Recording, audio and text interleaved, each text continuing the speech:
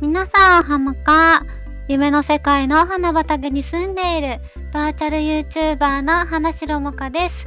今日は7月8日、誕生花はハスです。ハスには清らかな心、神聖、雄弁といった花言葉があります。夏に白色やピンク色などの花を咲かせます。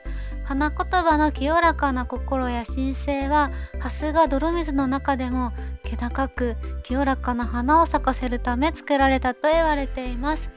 雄弁はエジプトで、ハスがエジプト神話に登場する王様で死者の審判者と言われている神様オシリスに捧げられたと言われており、オシリスが雄弁であったため付けられたと言われています。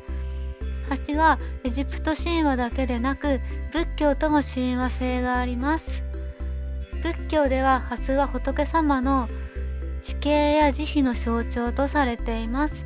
死後に極楽の同じ蓮華の上に生まれること、結果はどうなろうと行動や運命を共にすることという意味を持つ一蓮托生という言葉があり、良い行いをした者は死後極楽上で生き、ハスの花の上に身を委ね生まれ変わると言われています。とても深いお花ですね。知人に誕生日の方がいらっしゃいましたら、おめでとうと感謝の言葉をお伝えください。それでは花白もかでした。今日も素敵な一日をお過ごしくださいね。